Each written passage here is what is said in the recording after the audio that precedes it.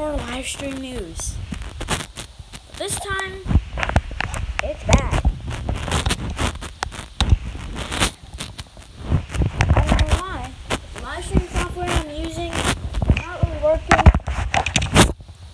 And my live stream software is not working at all. So, I can't. I was supposed to make a Roblox Night Jazz live stream, but it didn't really work, and I had to keep deleting it because it wouldn't. It just ended itself.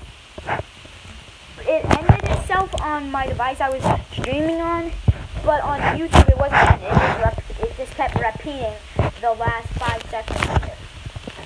So I'm probably not going to be making. So I'm probably not going to be making that live stream for a while.